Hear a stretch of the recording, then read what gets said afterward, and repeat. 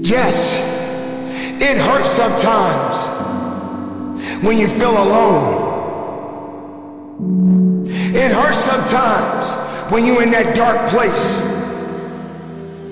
and you feel no one cares about you. The first thing you got to realize is that you got to love yourself. It's about self-love. Start understanding that if you're going to do something with your life, you got to fall in love with yourself again.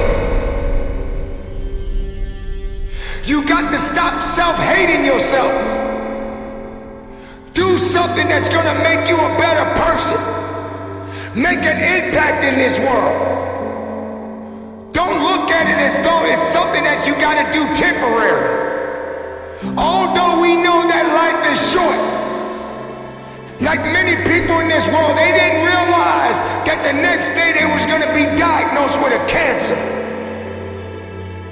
They thought that tomorrow was going to be waiting for them, and they did not wake up. But you are still living. Now what do you have to do? How are you going to move forward? How are you going to proceed your life?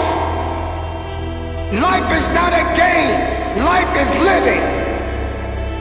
There's the good and there's the bad, and there's definitely the right now. You can't wait for somebody else to make your life better. You got to make your life better. You got to focus on you. Now, I'm not saying forget the rest of the people, but I'm telling you to get rid of the things that are not making you strong, that are not making you better, that are not making you efficient, that's not putting you in a better place, that's not